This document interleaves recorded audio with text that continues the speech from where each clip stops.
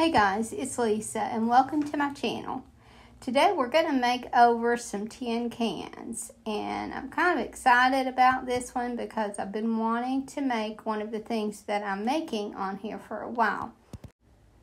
This is just a basket, obviously, that when I do my open house for Christmas in October 21st, we will have door prizes all day long, and so I need to make up some of these. And my sister has been working on some lavender infused honey, and if you have never tried this, oh my goodness, it is so good. So I'm going to use that in this, and this is going to be a lavender themed basket. And this is a candle. She used to make candles. This is one that we had left over. That is lavender. And this is a little lavender sachet that she made on a previous video. I'll link that one in the description. And then I decided later to add a little plant marker that had some lavender decoupaged on it. So I thought about using this little bunch of faux flowers, but I decided in the end not to do that. I just couldn't make it look right. And if you bought honey recently, local honey, it is not cheap at all. So by the time I put the honey and the candle and then the lavender sachet thing, I think this will be a nice enough door prize. And I happen to have a couple little doilies that would go well with this anyway, so I just put that to kind of line it first, and then I just kind of arrange those so that you could see them all, and then I'm just going to wrap them in basket wrap. And then I attach some faux lavender at the top and add a hang tag. And this is that little plant marker that I decided to add in. So again, this will be one of my door prizes when I have my open house. I got a visit yesterday from a sweet viewer. Her name was Kim, and she's from actually Tennessee, but she's from Nashville, Tennessee. And she and her daughter came by for a visit, and I was just really grateful to get to meet her. She was a really sweet lady. Anytime that you know you're going to be in the area and going to be stopping by, if you'll let me know a few days ahead of time, then I like to make sure that I have a gift for you. And on occasion, I've even been able to free up enough time, if I know ahead of time, to go for coffee with you or even to lunch. So anytime you know ahead of time, please let me know.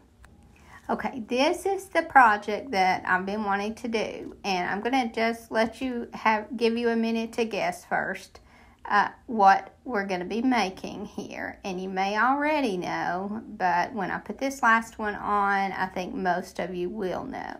So this is going to be a snowman. And I've seen these on Pinterest, and I just really like them. The one I saw was a two-tiered snowman, counting the head, and I felt like it needed more.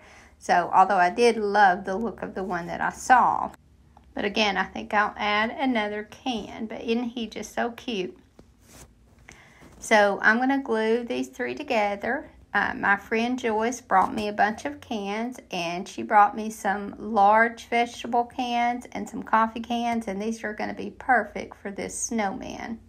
So I'm just gluing these together with some Titebond glue. E6000 would probably work even better, but I just happen to be out.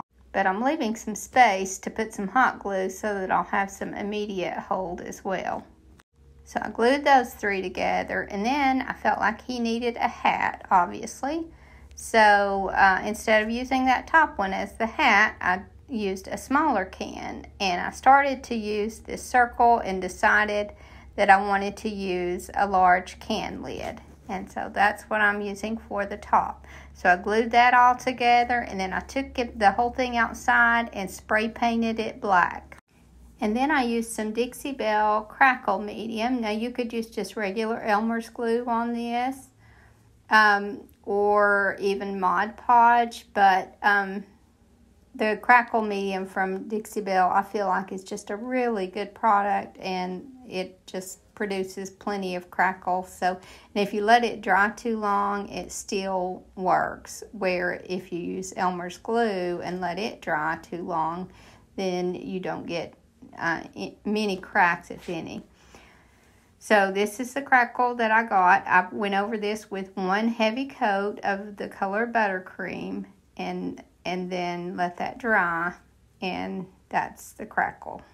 And now this is the product. It's also a Dixie Belle product called Van Dyke Brown Glaze. And I'm going over this because I want it to have more of an aged look. I'm using Buttercream, so it's not stark white, but I still want some variation in the color so that it looks more aged. So that's how I got this to look aged. And I'm just drying it off with a paper towel. And then once I got this finished, then I just took a drill and drilled some holes in the sides for the arms. And then I went out in the yard and picked up some twigs that had the little end that would look like the hand. And then I just glued those into those holes. And I glued it to where one arm was up and the other one was slightly down. And then I tore a piece of fabric to use as the scarf and just tied that around the neck. And then I cut some pieces of coffee stained tea towel, just some little bitty squares that I could glue underneath where I want to add my buttons. And that does a couple of things. The buttons don't glue that well to cans, I guess because it's just two hard surfaces. But so I just glued that cloth on there first, and it helps it stay, but it also adds some extra character and some more dimension to it, and I just think it gives it more of a primitive look. But I'm really loving making these snowmen. I think they're really fun to create, and I'll probably be making some more if I can find enough large cans, but these would also be very pretty done in smaller cans. I think the trick is just getting the right cans with each other. So once I got these buttons glued on, then I took some of that same tea towel fabric and tore a little strip to glue around the hat. And then I added some faux greenery on the hat and some little pine cones and a few berries. And then I added a face. So I just painted with the color terracotta, and that's a Dixie Belle color, a little carrot-shaped nose on him. And then I just drew the eyes with some dots of black, and the same thing with the mouth. I just made the mouth with some dots. And then once I got that done, then I added a little twinkle in his eye with some white. And then I took that same white and went across the top of his nose to kind of highlight that. But snowman faces are very, very simple to do, and I like to see all different types. For some reason, I think that the snowmen that have the dots for the mouth are a little more primitive looking, and that's why I wanted to do that one here. And I just do a little line for the eyebrows. And then here I'm just putting that little twinkle in his eye and some highlighting to the top of the nose. So now I decided to add a faux snow to it. So what I did was I took some joint compound and a brush, and I just dabbed the brush on the top of the hat and around the top of the brim, and even along the tops of the arms and the tops of the other cans. And just to kind of make it look like snow had settled on it in places. Now when this dries, I'm going to take I'm going to go over it, just the snow part, with some clear coat or probably some glue or Mod Podge, and then sprinkle some salt over the top of it just to give it some texture. I thought about adding some opalescent shimmery glitter to it, but I decided that I didn't really want that look. I felt like that might take away from the primitive look of it. And other than that, all I had at the shop today was salt, so that's what I ended up using. So he's almost finished here. Again, I add some of this to the tops of the arms and the other cans, but then I decided that I wanted to make a broom to go in his hand. So I took some straw and made sure that I had plenty together here, and then I put a little hot glue in the center of the top that I just cut off, and then I shoved a stick that I found in the yard down inside that and just kind of held it there a minute to make it stay good. And then I wrapped some jute several times around the top of this and tied it off, and then I cut the bottom of the straw to the length that it needed to be. And that's an easy way to make a little primitive broom. And then I just glued that in his hand, and then that's all that I did on my snowman. And here is him complete. And now the next item that I'm going to make is a little house from one of the larger cans. So I took one large can, and I went over it with a light coat of the joint compound, and I just took a spatula and rubbed that all over the can. And then once that dried, I put a second coat on it, and then it kind of gave the can a stucco look. And to make the door, I took some clay and I just kind of rolled it out and cut the shape of the door. And then I took a little popsicle stick and just laid the edge of it down and made those little indentions to look like boards.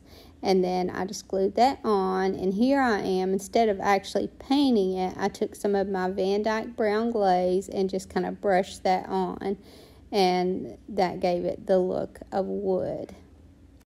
Now I had a mold for the windows, but I didn't have one for a large enough door, and that's why I decided to use this.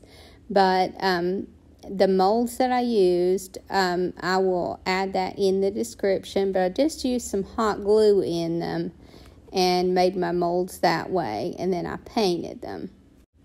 Now here I've spray painted them just with a color that I had that I don't use much because I just wanted my other paint to stick well. So then I went over these with 2 coats of the color Buttercream, and that will be my windows. And then I'm using this trim mold that I have to trim out around the door. So I'll trim with this piece of trim here that I'm making. I will trim down the sides of the door, and then the one on the end there, I'll just do the center of it, and that's what I'll use to glue around the top of the door. Now, I can't use resin in these. I could use clay, but I'm just using hot glue because I'm kind of in a hurry here. And I can't use resin because it will harden and then you can't shape it. So with the hot glue, it will be flexible, and I can wrap it around that arch at the top of the door. Now, I could have done these windows in resin, but I just had my hot glue going and just decided to do them all in hot glue since they're going to be painted anyway. Now, my husband ended up with some very old light covers from a garage, and so I've used a couple of those on different other projects, but I have a couple left, so I'm going to use one of those on the top of this birdhouse as the roof. I keep calling it a birdhouse. It's not a birdhouse. It's just going to be a little house. And this house could be used, if you clear coated it really well, it could be used maybe as a fairy house. But I just am making it for decor, and you could add a little wreath to it and use it for Christmas decor. You could make a Christmas village with different size cans, and that would be really neat. And I'm just using some scrapbook paper behind this window, and then once this dries, I'm going to go over it with a shiny clear coat just to make it look more like a window. But I also have some shutters that go with these windows, and I'm going to paint those a really soft green and add those on. Now I'm using hot glue here. If you were going to use this outside, this is not one that I'm going to sell. This is just one that I'm kind of practicing on. But if I were going to sell this one and it were going to be used outside as like maybe a fairy house, I would glue it with some Tite Bond or even some E6000. Although I'm not real sure this is one that would work really well outside, because I was actually just thinking about the plaster. And even if I clear coat this a lot, I'm not sure exactly how it would hold up outside. So maybe this would be one just for inside. And then that roof or that light cover, I just set over the top of that. Now you could glue this on with some E6000. I didn't, because it's kind of heavy and it holds on really well. And then the last item that I'm going to make is just a little candy type dish from a can. So I just took this medium-sized coffee can, and I had this trim here. I think I picked this up at an estate sale, and I'm just going to glue it around the top. I started to use some glue trim from those molds. I just couldn't get the look to look right, and that's why there's already some glue here. I just decided to glue this trim all the way around the top and the bottom. And then once I finished that, then I took it outside and I gave it a good coat of black spray paint. And I think I just used matte finish black, but that really doesn't matter, because the only reason that I did the black was so that I would have a good base coat. I'm going to be painting over the top of it anyway. So again, I just took this trim all the way around the top and the bottom, and then I took it outside and sprayed it inside and out with the black. And I also had this little metal piece, and I don't know if it was the base to something or what, but I had that in my stash, and it fit perfectly on the top of that. So I also painted that black. But first, I added a knob to the top. And that's just a drawer pull, and I glued it to the top of this and let it dry well. Again, E6000 would be the better choice here, but I had Tite Bond. So I had to let that dry for a while before I could spray paint it. So I actually made a mistake. I didn't spray paint this yet. I actually took some glue and just drew some designs all over it. And I just did some little swirls and some dots. And there's another video that I recently did where I added this finish to some Christmas trees. But I'm just going to do it on this can because I don't want to see the ridges in the can. I want to make this where you have no idea that this is a can underneath unless you look on the inside. So I went over the whole thing with just some little swirls and dots, and I'm just freehanding all of this. And then once it dried, I took some thin aluminum foil and went over the whole thing. So I just cut a strip to fit the height of this can. And then I took some Tite Bond glue and glued it all over the top of this. And I had to piece a little piece because this sheet wasn't long enough. And so I rubbed this all over it. And again, then I pieced that last piece. And as you can see, that takes away from the look of the can, and it just gives me some dimension and some raised design. And then once this was dried, then I took it outside and spray painted it. And then I let that dry, and then I'm going to go over this with a metallic finish.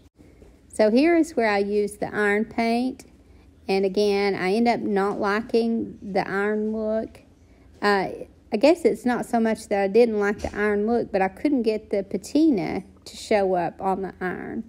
So after I had painted it that color and didn't like it, then I took some of the bronze color and just did a very light coat over the top of it. So you still would see some of that iron, but you would have that bronze paint over the top of it.